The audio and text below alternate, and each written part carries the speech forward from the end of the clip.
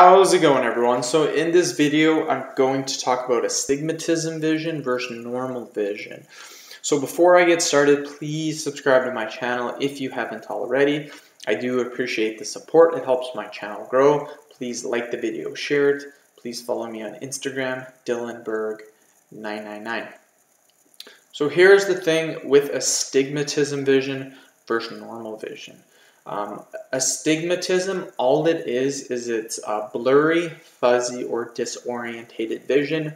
And this happens because an error in the shape of the cornea. That's all it is, blurry, fuzzy, disorientated vision. So that is the difference between astigmatism vision versus normal vision. Now I'm going to show you guys some exercises that you can do to get rid of your astigmatism.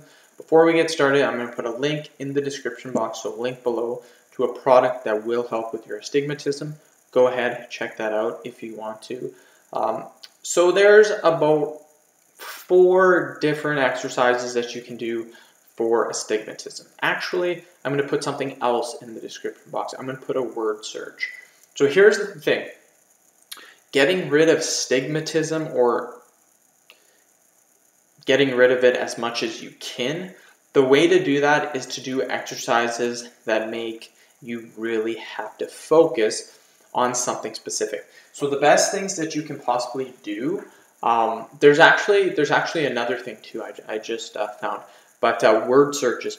Word searches are crazy good exercise for getting rid of astigmatism. So again, link in the description box to those word searches. Again, you want exercises that really allow you to focus. And with word searches, every single letter you have to focus, because again, you're trying to find the word in the letter. So this is a great exercise. This is also recommended by eye doctors. It's not just me recommending random stuff. All of these exercises are recommended by different eye doctors. The reason why I know this is because I actually have a little bit of astigmatism as well. That was actually one of the things that I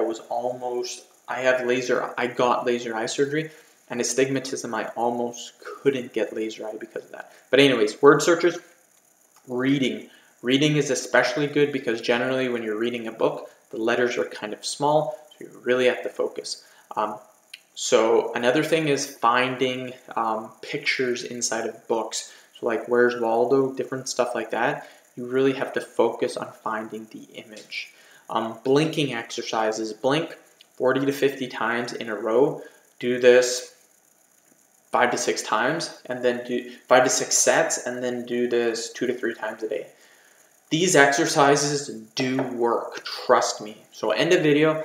Thank you so much for watching. Please subscribe to my channel if you haven't already.